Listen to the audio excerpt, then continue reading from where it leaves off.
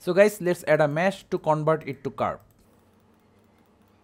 Suppose this is our mesh. After you are done, tap to object mode, right click, convert to curve. Now as you can see, the symbol is changed. Now it's a curve object. Now tap to edit mode again.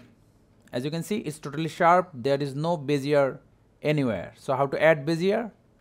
Right click, set spline type, Bezier. Now as you can see that we have Bezier curves everywhere. Now how to smooth this sharp Bezier curve? Select the point, right click, set handler, automatic. See? Have sharp edges like this or want to freely move the handlers. So how to do it? Select the point again, right click, set handler type, free, or we can press on V and select free from here. Now we can move the handles freely. As you can see, if you want to see the directional arrow, it's really simple too. Click on this arrow, then select normal from here. Now it's showing the direction of the curve. If you want to twist it, select the point, Ctrl+T.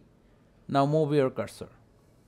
See, it's really that simple. So thank you guys for watching. Have a good day.